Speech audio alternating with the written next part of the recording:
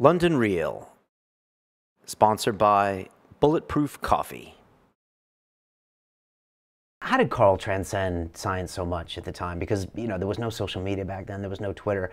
It had to be him as a person and the production value of the show. Yeah, so I think what I learned from Cosmos, because I was already established as in my career path to become an astrophysicist. So his science expositions didn't influence me to become a scientist. What they did influence, it was kind of like an existence proof for me that it is possible for a scientist to have a bedside manner, a fireside, you know, wow, I can just put him here. And when he's on the TV, he's actually like on the couch next to me, talking to me. He's not lecturing, he's not pontificating, he's just having a conversation. And he's speaking with a sort of poetic grace that you had never heard before out of the vocabulary of a scientist of any kind.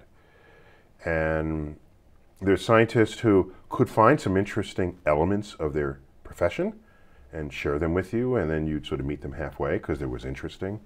With Carl Sagan, he took steps beyond that, in which he would find something interesting and then show why it mattered to you, or why it should matter to you, why you should care, take it to heart. So science became not only an intellectual exercise, but an emotional one. And realizing that that was possible told me that if I'm ever in a position to bring science to the public, that's how I'm going to attempt. That's what I'm going to attempt to do.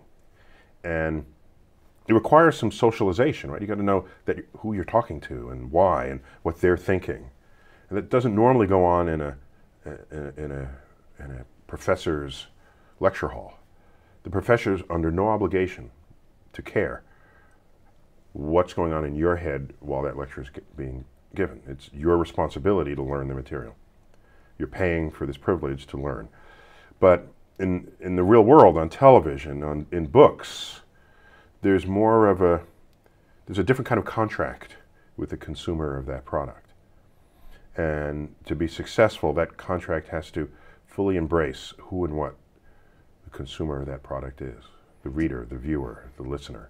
Did you change your style after watching Cosmos? I didn't really have a style. I was just entering graduate school. Okay. My first year of graduate school was 1980. Okay. So, no, I'd given some talks and things, but looking at his way, I said, yeah, if I need that, that's what I'm going to reach for. Oh, yeah.